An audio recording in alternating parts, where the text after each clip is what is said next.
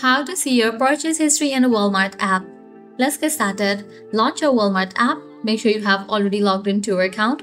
You will land to the shop page. Now at the bottom, you're going to find different options. Navigate to the option of account.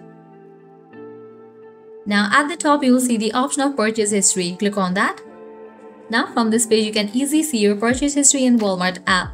In this page, you're going to find all of your purchase history. You can also filter it by date. Just click on the option of by date and you can customize it. I'm gonna set it to last 6 months. Now I will be able to find all the purchase history of 6 months. So this way you can easily see your purchase history in Walmart app. This was really simple and quick process.